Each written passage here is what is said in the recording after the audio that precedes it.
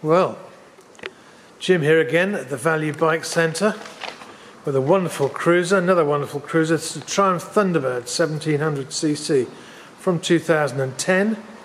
It's done 21,376 miles and full Triumph dealer history with at least 6 stamps in the book.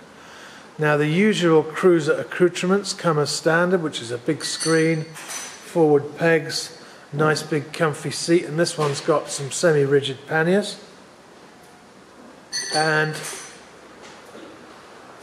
customer fitted extras. We've got heated grips there and a digital gear indicator, which is very useful.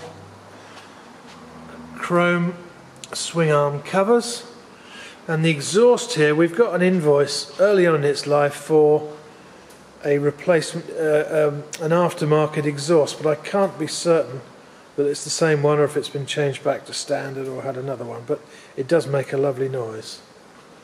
What a great bike, big heavyweight cruiser.